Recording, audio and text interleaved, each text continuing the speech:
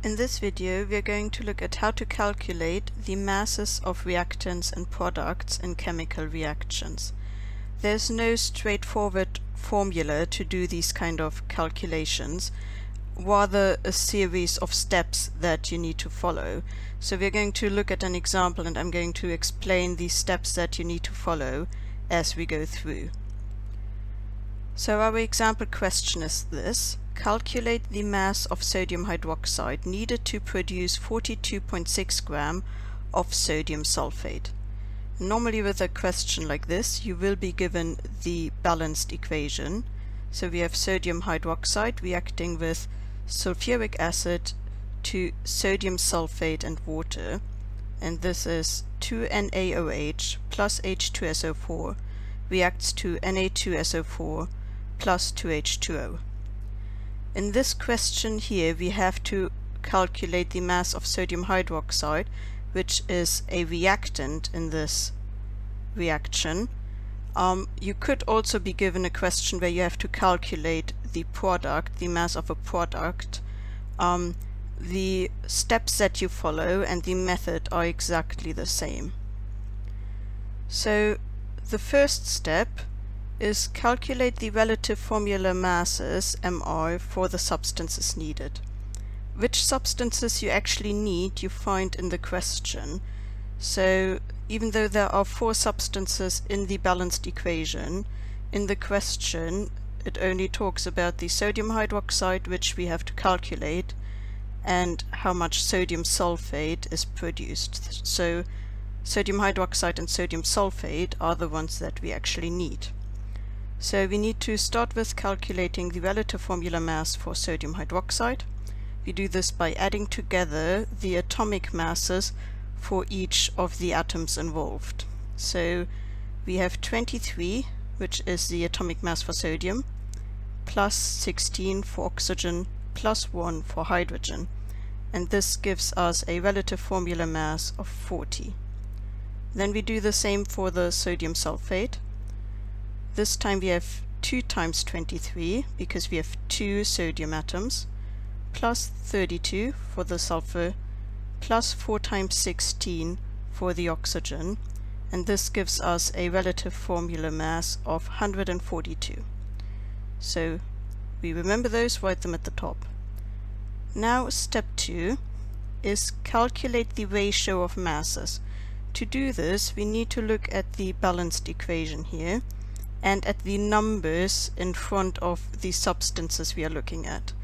So there's a 2 in front of sodium hydroxide, which means we need 2 molecules of sodium hydroxide, and we can see there's no number in front of the sodium sulfate, and that is normally then, it means it's a 1, so we need to have 1 molecule of sodium sulfate, and this tells us that 2 molecules of sodium hydroxide make 1 molecule of sodium sulfate.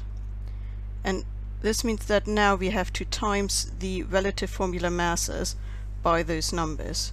So 2 times 40 for sodium hydroxide gives us 80 grams of sodium hydroxide, and this makes 1 times 142 for sodium sulfate, 142 gram of sodium sulfate. So we now know that 80 gram of sodium hydroxide makes 142 gram of sodium sulfate. Now we're going to move on to step 3. Work out the mass for 1 gram of reactant or product.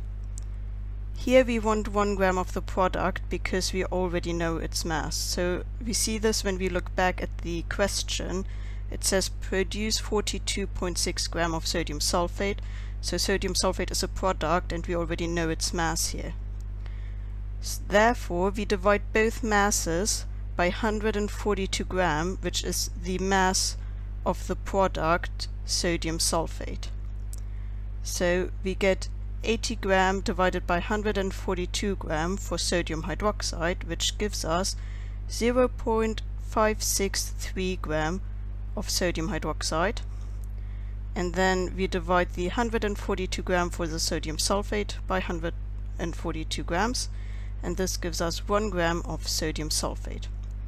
So now we know that 0.563 gram of sodium hydroxide makes 1 gram of sodium sulfate.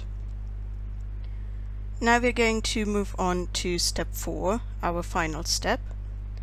Scale up or down from 1 gram to the mass in the question.